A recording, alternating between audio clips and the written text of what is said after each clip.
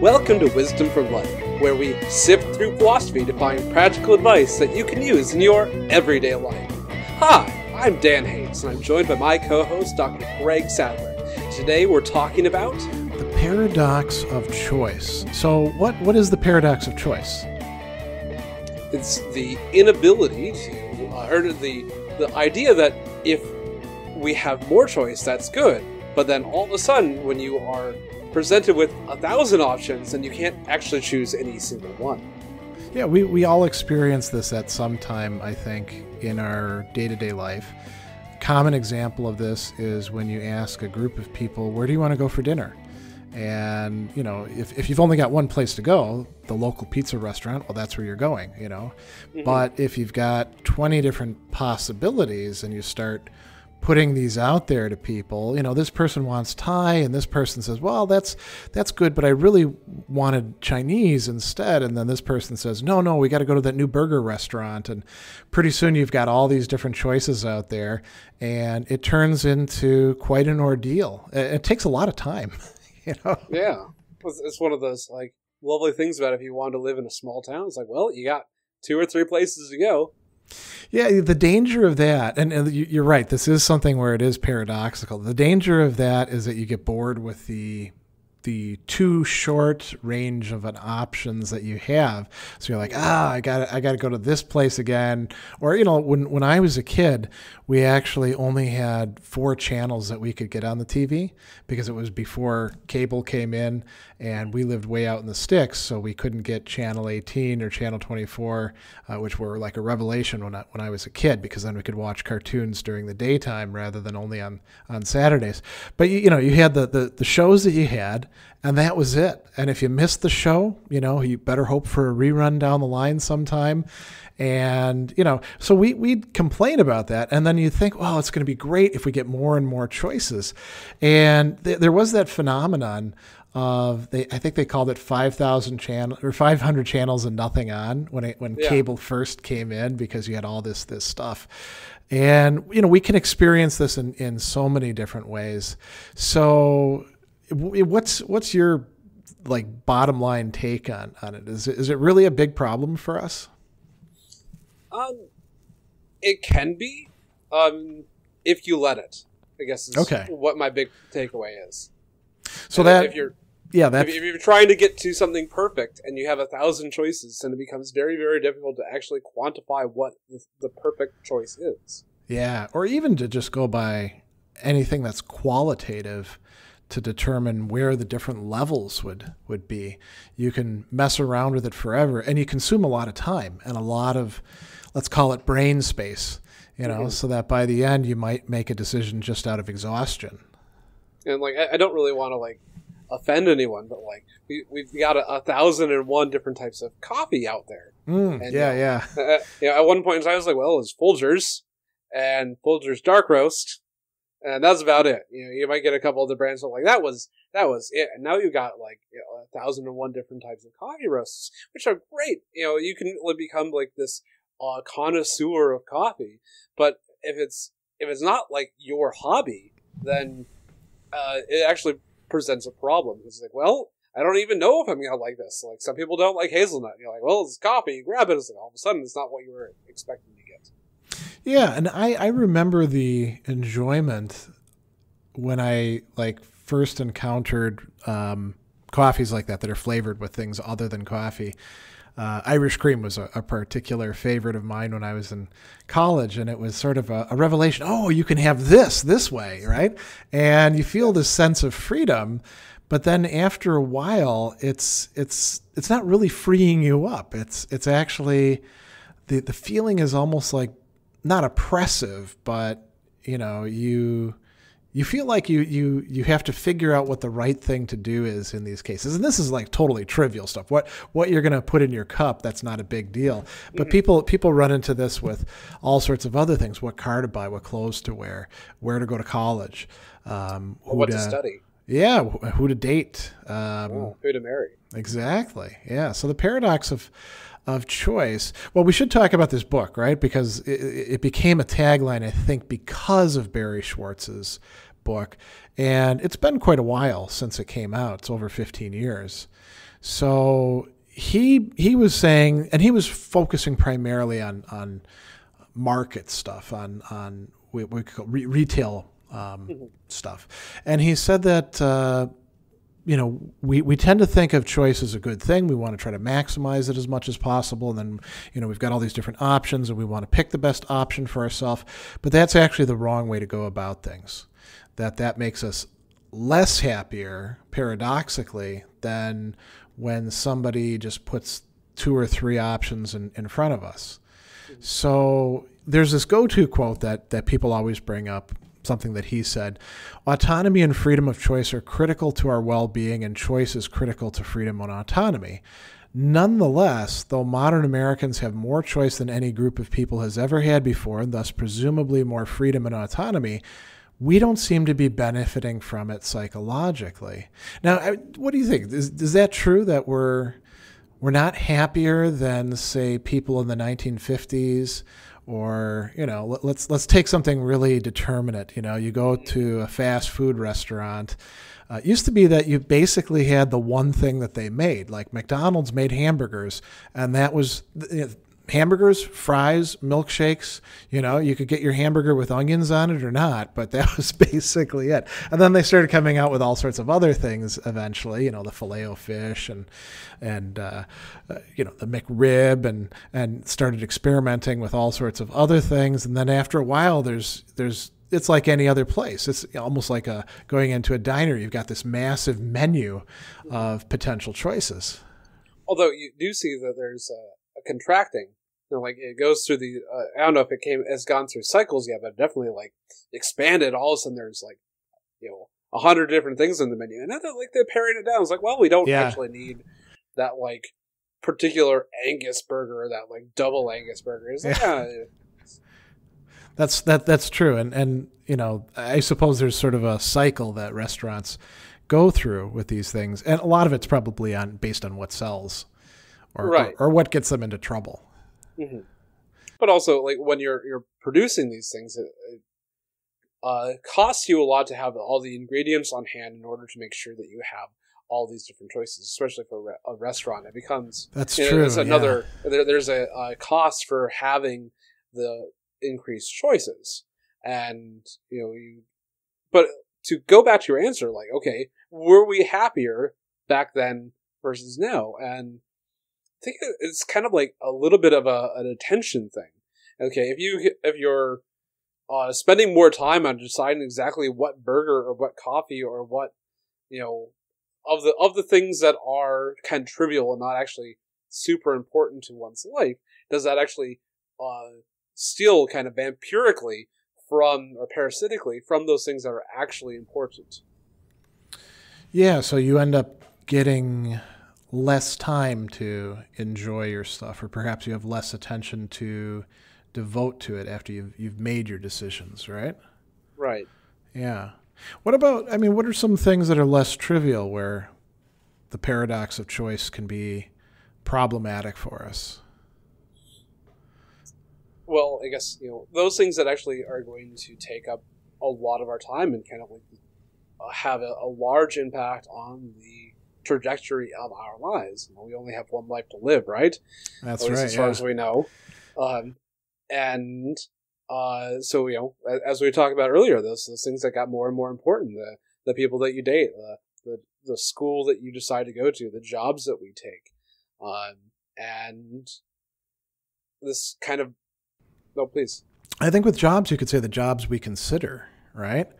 Because you often won't just apply to one job. You could be at one place and then you're like, oh, this other opportunity looks really great. I'm going to move from this one to this one. But generally, when people are looking for jobs, they're applying to as many places as they can. I think, for example, about my poor students. This is a terrible economy right now to be trying to get jobs in, or even internships, Right. It's not really feasible to do too much internship-wise, I suppose, unless you can work remotely.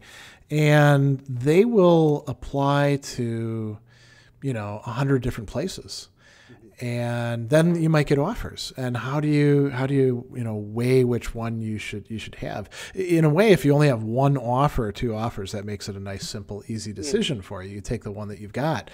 But if you have 10 different places saying, yeah, we'd like you to come in, and you really don't know much about any of them, you can do a little bit of research, but this is something we're going to talk about a little bit later on. There are some things where it's almost like a black box.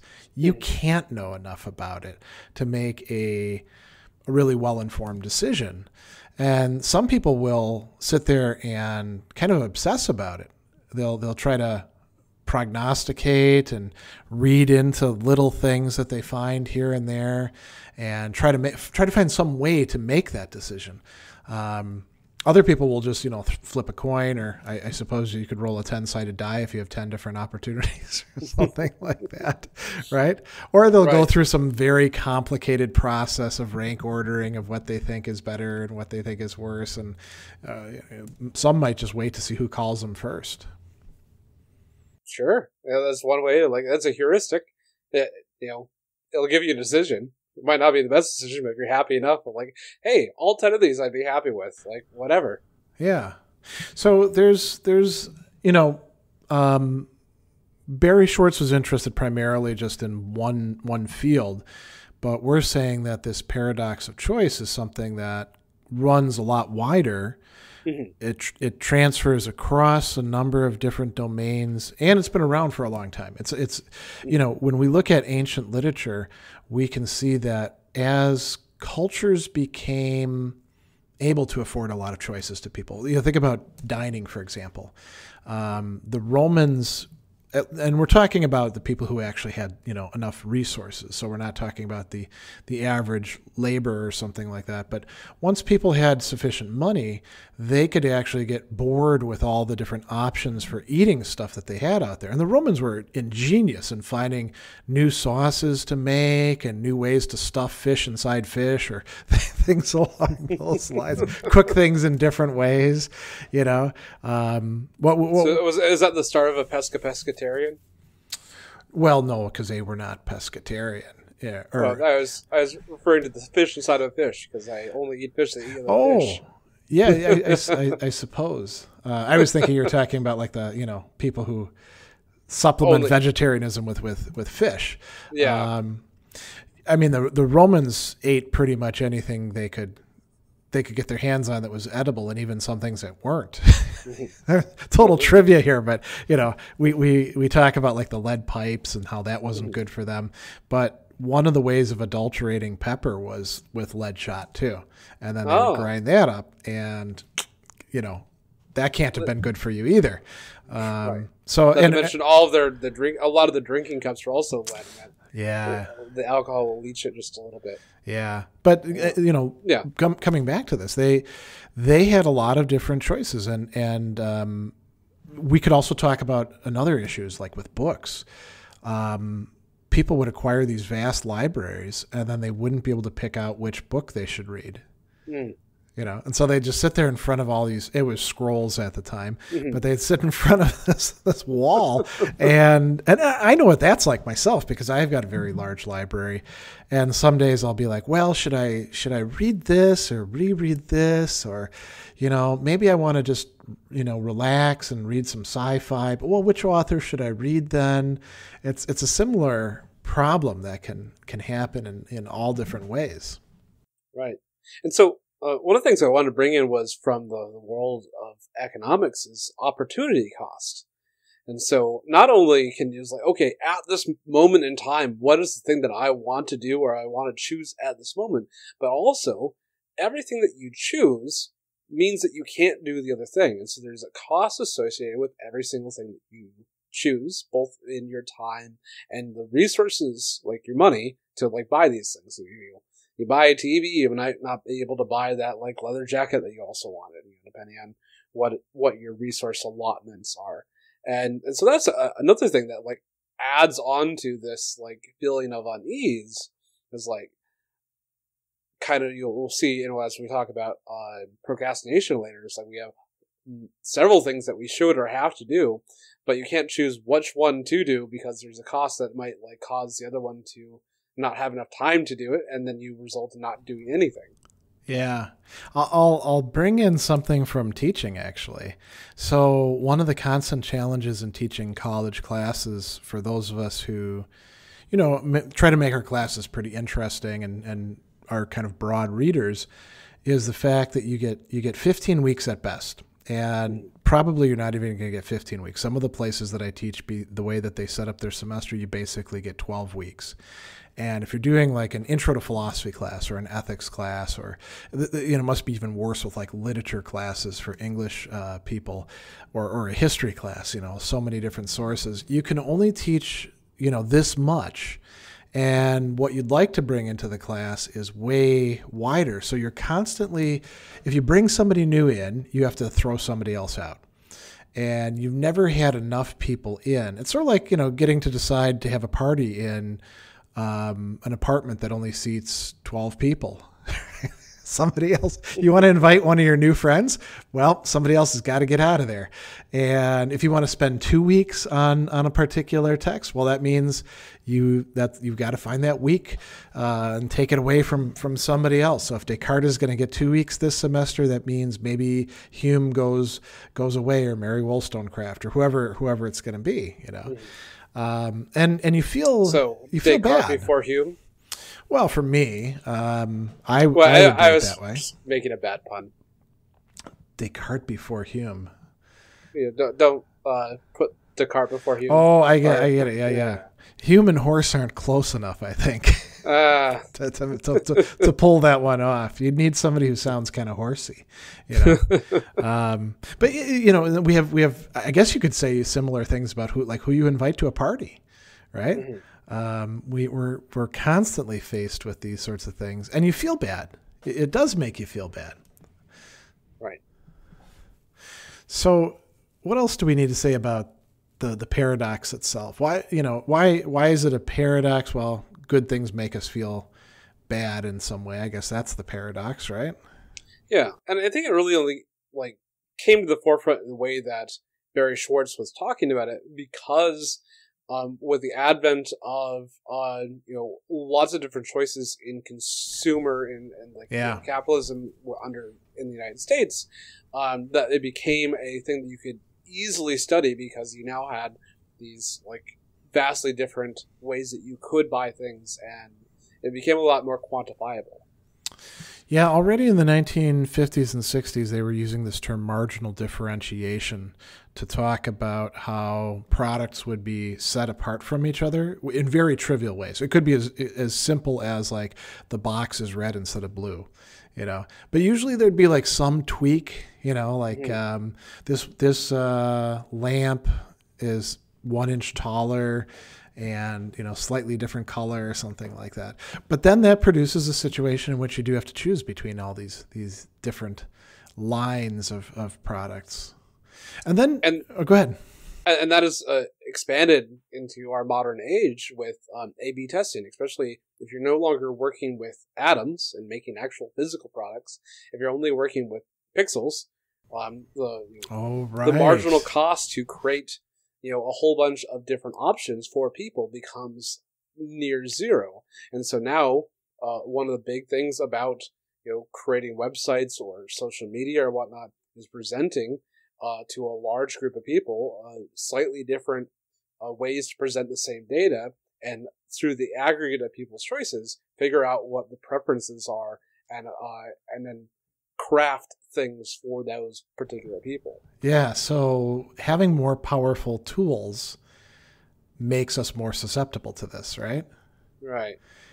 I just thought of something else that's kind of along these lines, and I don't actually succumb to it myself because I'm kind of a busy guy and also a little bit lazy, but I know that there's some podcasters who take a very long time getting podcast episodes done. And when you talk to them, the reason is because you can constantly tweak it. You can try out this filter or use this effect, or maybe you should boost this thing this way. And it could take you all day long to edit 5 minutes if you really, really want to focus on it in that way. So you're saying because we do a radio show here, at least as initial medium that is actually saving us from the illusion of choice, because there's only so much we can do. Well, I admit it. I'm a little bit lazy when it comes to it. I get to the point where I'm like, that's good enough, but if I was more conscientious, maybe I would spend an additional hour or 10 hours or something like that. And it's not going to make it that much better, Right. and there goes that 10 hours that I could have spent on something else. That cost, or that marginal increase in utility, or however you want to define that. Yeah. So decreases, first 10 minutes you spend editing, you might get half of what is going to make it good. And then, the next hour only gives you another 10%. Yeah, true. So this is a philosophy-focused show, and we haven't, other than saying like who we would have in a philosophy syllabus, we haven't really talked much philosophy here. Why does the paradox of choice matter for practical philosophy?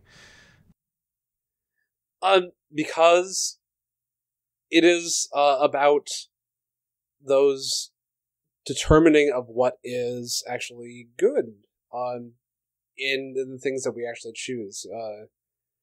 About specifically decision making and planning, can also can generate like this thing that we're talking about. This paradox of choice is creating dissatisfaction, anxiety, and other effects within us. And one of the time tested questions within philosophy is what denotes a good life, and if there are things that are specifically reducing our good life, then we should probably investigate them and try to find the core of these issues in order to try to avoid them.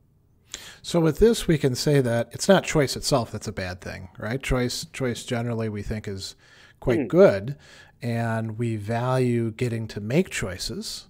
So it's something about the way the choices are set up or structured that produces the negative effects that lead us away from contentment or happiness or whatever it is that we want as our practical end. So let's pause on that for a minute. Why does having more choices create this problem for us? Do we need to have like a certain kind of threshold where we say, okay, that's enough choices, or is it more of a dispositional thing, like people don't know how to handle choices well, and maybe some deeper philosophical analysis of this would help us to handle choices better? And what do you think? I think both are ripe for investigation. Okay. To try to figure out if there is some delineation between what is, I guess, bad and what is good enough, or like taking that to the extent like, is there something that you should then prioritize over all other things, as well as this other, like the choosing. So you brought up an interesting thing that Schwartz talks about in his book, and you've brought this up as well in different episodes, like the idea of being a satisficer as opposed to a maximizer. And we should say what that means, right? So maximizer, you're trying to make the best decision possible, get if there's some way of figuring out what the maximum payoff is going to be in terms of pleasure or usefulness or whatever, you have to go for that, right? Right. And the satisficer is someone that has a level in which the decision is satisfactory enough in order to say, like, oh, that's good. And this is like a trade-off, because one, you're prioritizing like whatever you define as the maximizing thing, and the other one is saying, maybe the thing that I'm really trying to maximize here is time, and thus I need to have a level where, like, oh, well, I made that decision. Unless you feel like that is the whole idea of time as maximization, it creates a satisficer. Yeah. It's off base. It's interesting that you're bringing up like different variables, or we could call them whatever we want to call them, different factors, different priorities, right? And so a maximizer could be understood in two different ways. One would be where like they identify the one area that they want to maximize, and that's it. That's going to drive what's going on. Like they're going to make the most money, or they're going to somehow have the drink or meal that's going to provide the most pleasure in some way, or who knows what. But there's a most in some category, and then you could have, let's call them like a super maximizer. Because the satisficer could say to them, hey, there's more to life than just what you're focusing on. I kind of want to have it distributed over a bunch of different things. Like, one of the priorities for me is not wasting a ton of time on trivial, increases that you're requiring me to do here. And I just want to so think about I'll give you an example. I had a family member one time who got on my case when peeling shrimp for Christmas because I wasn't preserving that tiny little bit of tail meat there. And I was like, come on, I know how to peel shrimp. I've been doing this since I was a kid. You just peel it and throw it in there and move on to the next shrimp, because I want to eat some shrimp. That's my goal, is to have some shrimp and cocktail sauce and, sit there with a beer. And I don't want to spend all this time on wiggling this tiny little thing out. And this person had gotten this from some class or something like that. Mm-hmm. And now in their eyes, I'm being kind of a Philistine or a slob or whatever, right? I'm not maximizing shrimp meat, and apparently that little bit of meat is supposed to be sweeter or something like that, So let's call it culinary units. I'm not providing the maximum culinary units to this operation that we're engaged in. And I'm saying, I kind of want to eat this shrimp before it gets too late tonight. So there's two variables there. And we could also talk about not wanting it to be a big deal. That's another variable. So now the maximizer could come back and say, okay, cool. We've got all these different variables. Let's maximize all of them. Yeah. Which would be totally quixotic, But I imagine there's probably some people like that who think that you can actually maximize everything. And it's actually rather prevalent in the software development world that... Oh, really? Oh, yeah. Software is all about maximization, especially, you have certain things, either you're going to maximize for speed or you're going to maximize for efficiency, and there are different algorithms to do these things. And once you've chosen the thing that you want to maximize for, you make it your mission to strip out anything that is going to slow down that operation.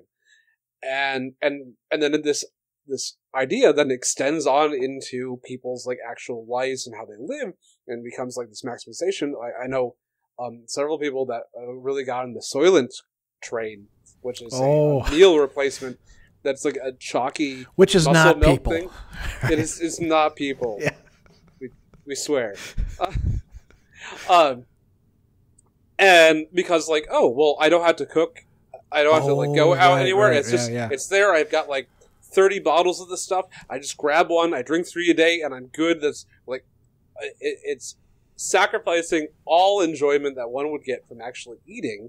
Yeah. And so it's okay, nutrition is the only important thing, and I'm going to sacrifice everything else because I'm just here to code. Wow. Yeah, that is, for me, that would be a massive sacrifice, But so would you say that there's a mindset that, or maybe there's some fields in which there are mindsets that make us more susceptible to thinking that optimization is what we need to do, or maximization? Oh, absolutely. And as I said, especially engineering and software, that's your entire job is finding better ways of doing things, faster, cheaper, less resource intensive ways of doing things, and then making them automatic. Okay. I wonder what other fields would be. This may be something we talk about later on, but maybe there's other fields that are particularly susceptible to that, where perfectionism is a key component, And I've fallen into it a little bit. I cook once a week. Okay. And I put everything in Tupperware dishes because I don't want to spend all that much time on cooking, but I do like tasty food, and I found a couple recipes that I really enjoy, and I've been eating literally for years now. Breakfast, lunch, and dinner, I eat the same thing most days of the week, but they're all very tasty, and so I think I found a little bit of a middle ground. Yeah, and something else I think that people do this with is clothing, right? Mm-hmm. You can get really into fashion, which has never been something attracting me, in part because I always saw it as kind of a waste of money and a waste of time since things go out of fashion so quickly.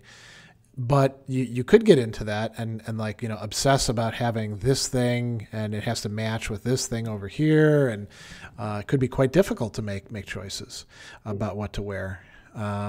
Then you could be at the other extreme and be Steve Jobs, who deliberately, he said that he deliberately wore the outfit that he had so he wouldn't have to think at all about what he was going to wear. Sort of like Olive Oil, the cartoon character. There's a scene where she opens up her closet and it's all the same dress. That's almost become a trope with especially cartoons. I feel like I've seen that same scene several times. It's probably the case, but it probably does come from Popeye, I'm imagining, because it's such an old cartoon, And it's nice too because you're like, well, I guess she at least changes her clothes. So if you think about cartoons, it's a total digression, but if you think about cartoon characters, they're always wearing the same thing, right? Could be that they never actually change their clothes, which, from a personal hygiene perspective, that's not a good thing. It's not great. No. Good thing we don't have smell-o-vision on the cartoons. Maybe they'd stink really terribly.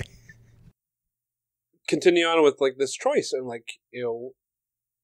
one in philosophy, depending on the different schools. If you have a school like the Epicureans, which are based in hedonistic ideas of pleasure and pain, defining what is good or bad. This is a way or a tool or heuristic to try to solve some of these things. And then also trying to choose between the different things that we might think are valuable, depending on if they are or not.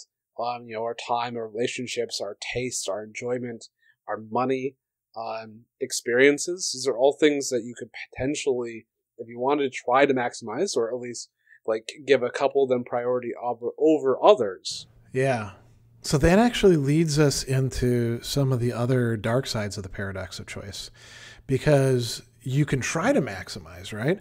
But you're going to fail, and you may disappoint yourself in the process because you really want to put this amount of work and time into maximizing, but you don't do it, and then you feel bad about yourself. You feel like you made the wrong choice, or you made a choice that wasn't reasonable for you to make at the time. And there's a number. Well, let's talk about some of these dynamics. One of them is this old phrase: "The grass is greener on the other side," and when we have real things that we've chosen, there's sometimes a tendency to look at the imperfections, look at the ways in which it's not optimal, and to see something else.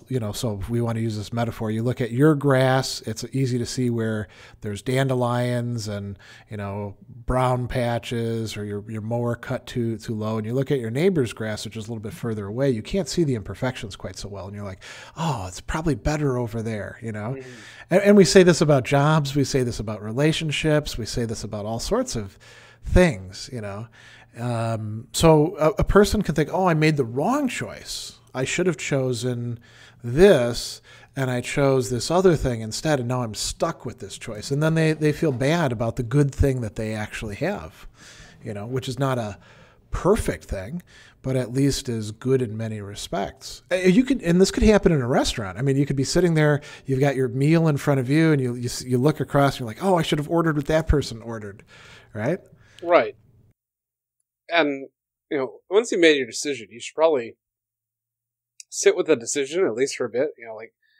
There should probably be, when I talk about, local maxima and minima, but if you've got, a graph of, enjoyment, and you're going to get to, some homeostasis, which would be, a local minima, there's probably, there's a cost to go to any other local minima.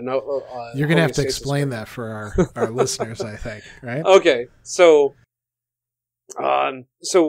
we made a choice, and now there's a cost associated with changing any of these choices. And so once you made a choice, there should be a really good reason to actually like make a big choice to change. Like, so we're at the restaurant. I've just spent, $20 on a meal. All of a sudden, like, well, that thing looks really great over there. Are you going to just like throw out $20 worth of food and say like, no, give me that, as well as the time it takes to prepare that? It's like, yeah.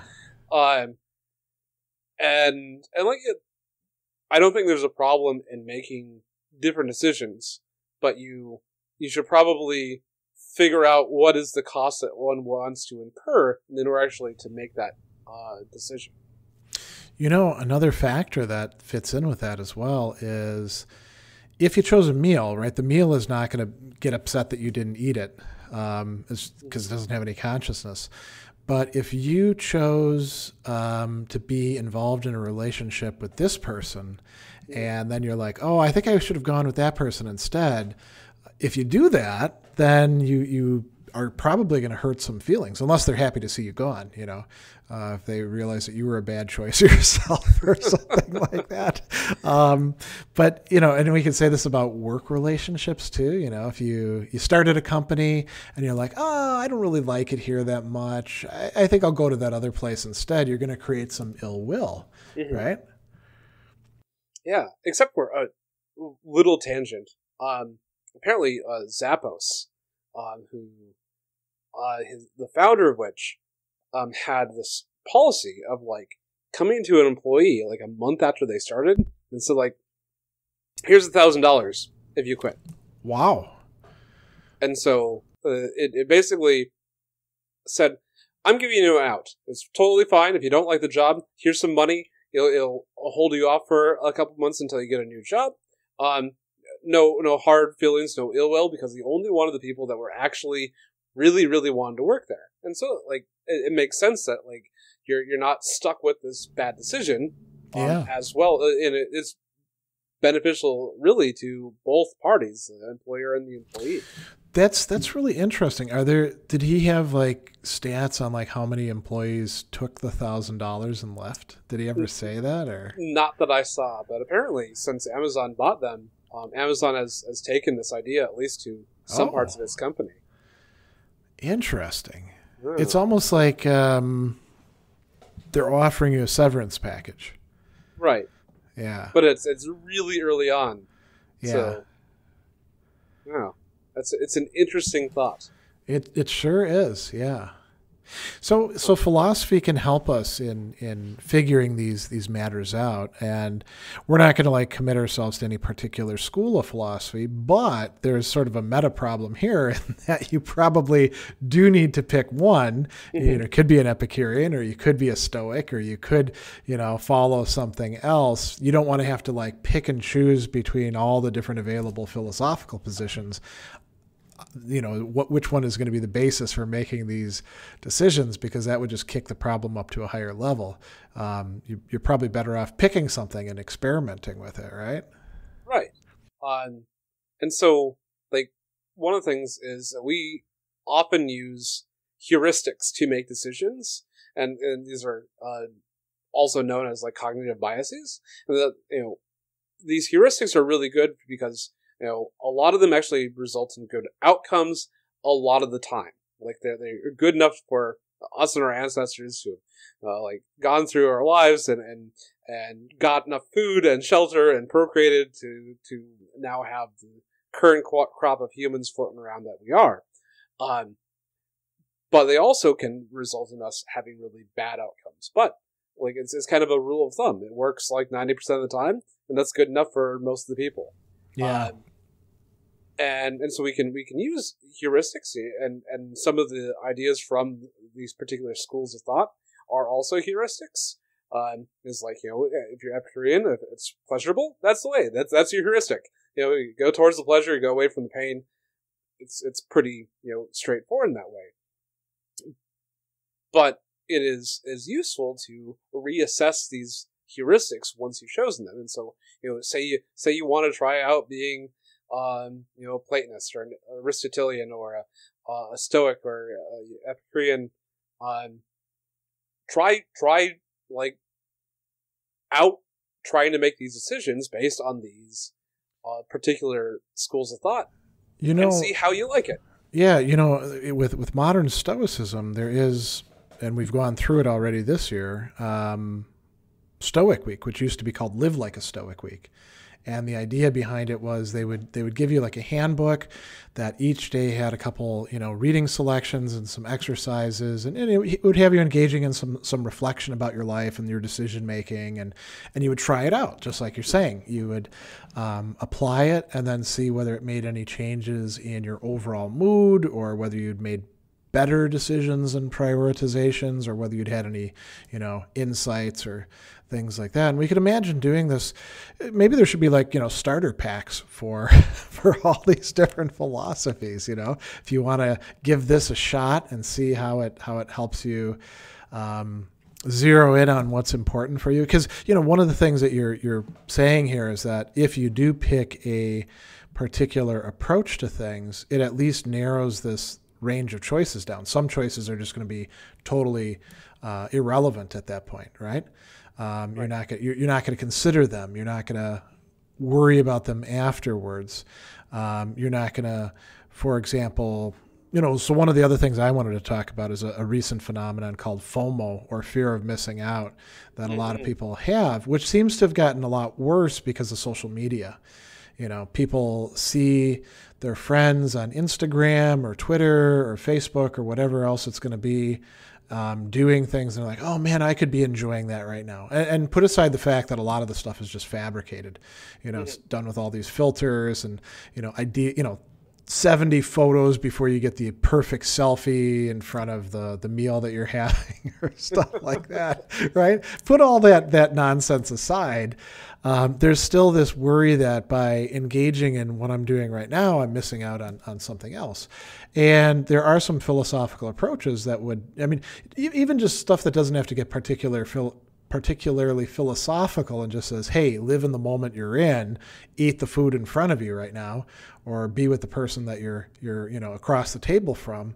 That would be helpful. But when we get to substantive philosophical approaches, I think there's more room for curbing FOMO, or the grass is greener thing, or the kind of paralysis that can happen in trying to make decisions for so many people. Yeah, if the whole idea of having some rules that you're trying to that are set out for you to try to live your life by helps one make decisions better and be more content with the decisions that they've made. Yeah, I think there's also a critical aspect to philosophy. When we look at our own society, it is probably tougher for us with respect to the paradox of choice than it was people 20 years ago, in part because of the proliferation of ways that, mobile technology and the internet and everything being mediated through computers allows us to do so much more and have so many more choices in front of us, right? So, philosophy can sort of clue us in, and it's not the only discipline that can do that, to the how vulnerable we've made ourselves in the culture that we're in. And then we can identify, maybe this is actually not a situation I need to be in where I need to choose between 20 different things. Maybe this would be a better thing for me to just pick one particular thing and stick with it, or maybe deliberately narrow my range of choices. Maybe that's the thing to do in some cases. So, one of the studies, the case studies that was done by, in regards to this paradox of choice, is grocery stores like Trader Joe's or Aldi, which has a significantly reduced amount of options for any particular thing. It was like, there's salsa, but there's only 4 options instead of 100. And they're all the same brand, right? Generally? Yeah. Pretty much, some things might have a brand name here or there, but for the most part, it's it's a store brand. Here's the one you got. Yeah. Pick it or not. And people, flock to these stores for, this and other reasons, but there's definitely some studies that said that there are benefits from having a reduced choice in that. Yeah, the prototypical product with perhaps too many choices is spaghetti sauce. You've got a lot of different brands, right? And some of them, are oriented towards different kinds of consumers. Paul Newman gives a certain amount to charity, right? So if you like charity, okay, then that fits in there. And there could be like some local brands that you're like, you have an attachment to because you want to support local spaghetti sauces. I don't know of any for Wisconsin, but there must be something somewhere. Right. But so many of them, like the Paul Newman or Classico or whatever, it's going to have like anywhere from like 6 to 20 different sauces that you can have. And maybe the way to approach that is you say, okay, I'm not going to look at all these sauces. Yeah. I'm just going to think about the brand that I want, and I'll only choose within that range. Or I'll say, I only want sauces that have mushrooms and black olives, and I'm not going to consider anything else. Maybe that's the way to handle some of that over variety. Right? Yeah. I mean, actually, we should think about this in sort of practical problems. Another big one that a lot of people have wasted a ton of time on is with Netflix or Hulu or any of these streaming services. They offer you all these different options, and some people will take an extraordinary amount of time, so much that they don't get to watch anything, deciding what they're going to watch.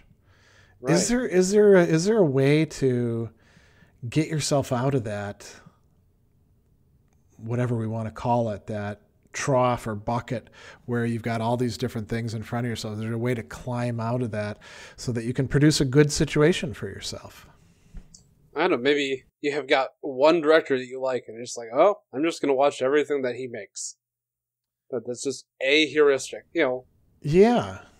In a way, it's reducing your autonomy to say, okay, I'm going to make a rule and stick with that, right? Mm-hmm. But it's the rational thing to do in many cases. Right. Okay, bringing it back to philosophy, like Aristotle has this golden mean, and between mm-hmm. Being a coward and going and fighting 1,000 people all by yourself. Yeah. It's foolish. You might think it's courageous, but it's courage. Foolhardy. Yeah. And so maybe we take this idea of the golden mean and also bring it to here. It's okay, have a heuristic. You work with it until it doesn't feel right anymore, and then maybe pick a new heuristic or a new way to constrain yourself. Okay. Yeah, I've seen satisficers talked about as similar to Aristotelian moderation. Mm-hmm. I wonder, too, if we couldn't say that it's also similar to temperance or self-control. Mm-hmm. Deliberately restricting yourself, instead of saying, I'm going to have it all, and not having it all, of course, but having it all sort of in possibility, you say, I know that I'm liable to fall into not even watching anything, but just scrolling through different movie titles for half the length of a movie. So I'm going to deliberately make a decision to not do that. Maybe I'll just get a list and then go down that list of movies. You're wanting to talk about the pragmatist view of this. Oh, yeah. So there are a lot of decisions. This is something that William James says in the Will to Believe. But a lot of philosophers have talked about this before James and many after. There's a lot of decisions where we can't really know what we're getting ourselves into unless we jump into it. And he gives examples of taking a job or getting involved with a romantic partner. He says he's got a great little vignette in there where this person is skeptical about whether the other person truly loves them or not. And he says, if you don't take some of this on faith and then make some moves, you're never actually going to find out whether they do like you or not. You have to go on a date. You have to do something with them, right? If you're going to wait for complete confirmation before you leap, well, you're never going to leap. And I think there's a lot of things like that. And I think that part of what James is saying there is we shouldn't be stupid or foolhardy or go off, as they say, half-cocked, but we should give ourselves permission to get into things and realize that they're so much of life is really an experiment, and some of it's going to go wrong. And that's not, provided we didn't do any stupid decision making at the start, provided we were, being fairly rational given the best information we had, there's nothing wrong with that. It's not something we have to feel regret about. Unless we would say things like, I wonder what it would be like to kill and cook a human being. Okay, now James would say, don't do that, right?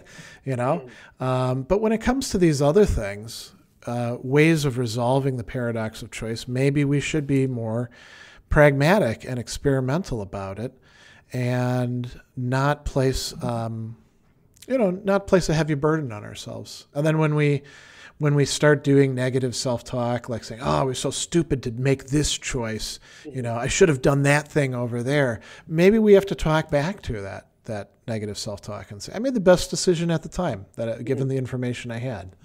This reminds me of the idea of the map is not the terrain. Okay. That, we looking at options before we actually experience them fully.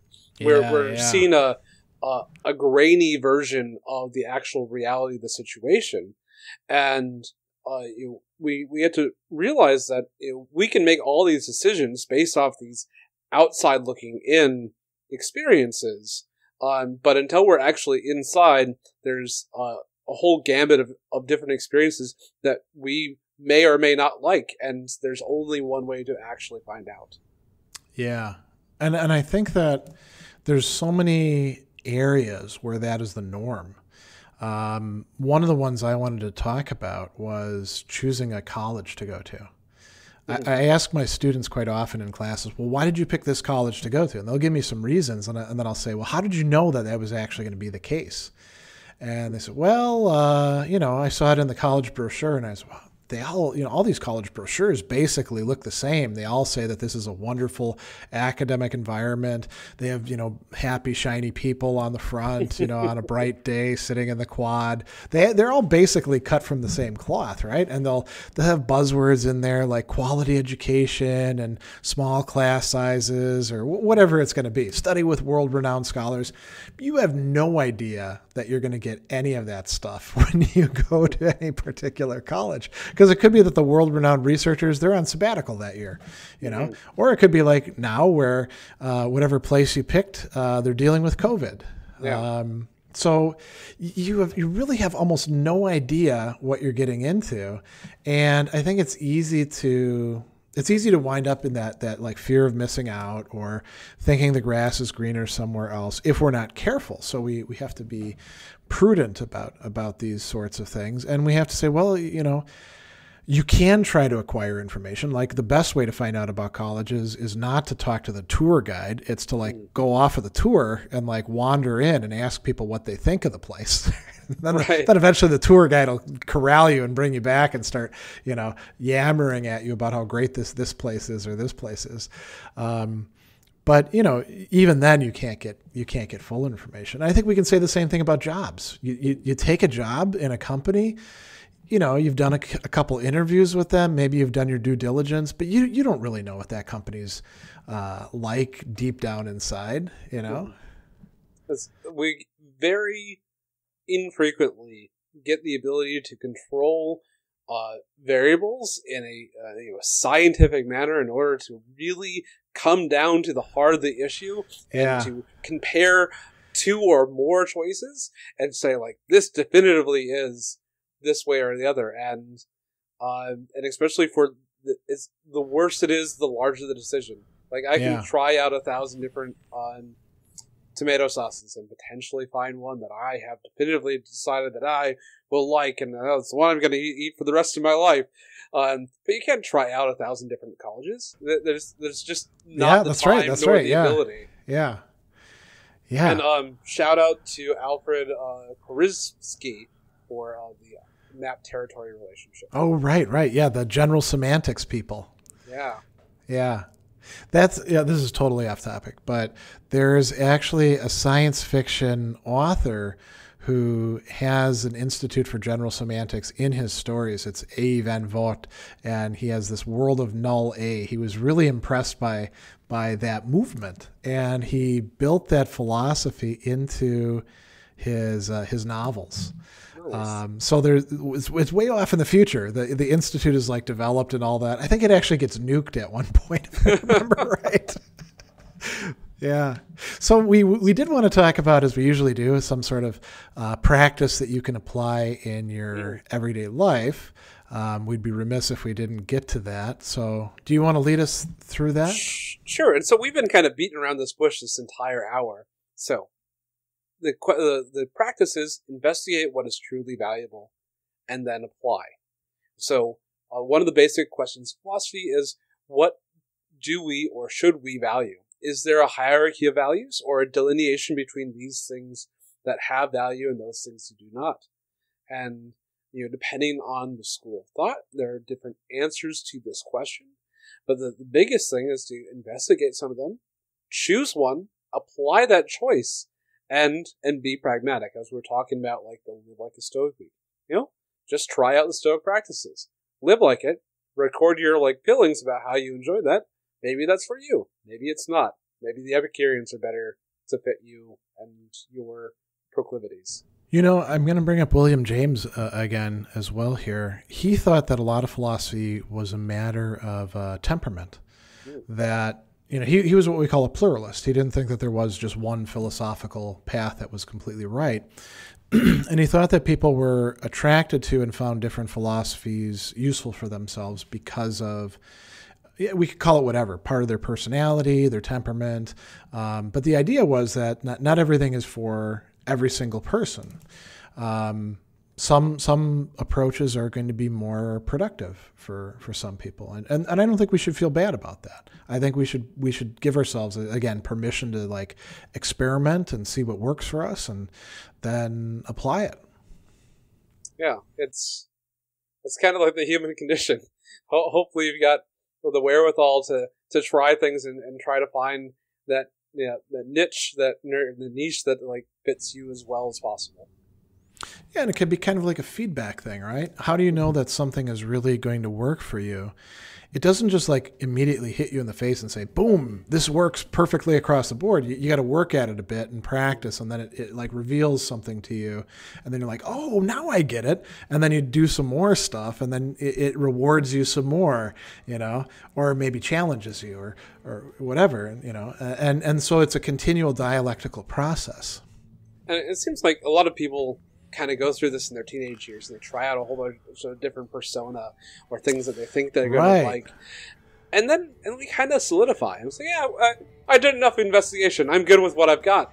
and I would say you should maybe not do it as much as a teenager, but you need to open yourself up to at least the opportunity. I like that. That's a great way to think about it. Sort of a moderate approach, right? You don't have to, suddenly open up every single possibility. That would be opening up Pandora's box, quite literally, the box of evils. Right? But you should be open to doing more. And so this leads us to our ending quote. Do you want to take us out on this one? Okay, from Voltaire. In his writings, a wise Italian says, "The best is the enemy of the good."